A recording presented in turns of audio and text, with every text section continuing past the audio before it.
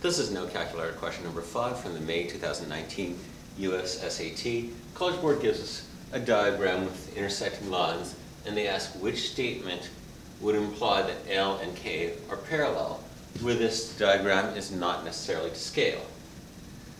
Choice A is W equals Y, where angle W is here, angle Y is here. These angles are always equal, so that is not going to prove that L and K are parallel. W equals Z, I'll come back to that. X equals Z. If X equals Z, let's redraw it.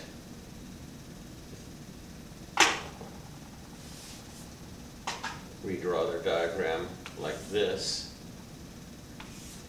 where this is X and this is Z. Even if X equals Z, that is not sufficient to prove that they're parallel, so choice C is wrong. In choice D, X plus Y equals 180. But X and Y are supplementary angles, so their sum is always 180. In this case, X and Y are also add up to 180, but that doesn't mean that these are parallel. So choice D is not sufficient. By the process of elimination, I know that B must be proof that L and K are parallel. Let's see why. Since W equals Y, if W equals Z, then Y equals Z, and if Y equals Z, that does prove that L and K are parallel.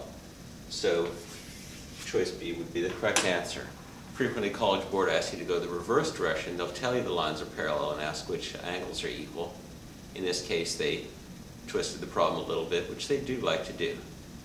It's helpful to review your geometry rules. Vertical angles, W and Y, are always equal.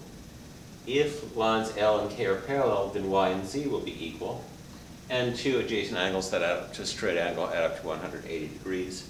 And of course, they often test angles of a triangle add up to 180 degrees. Come back soon for my next video. With math, there's always more.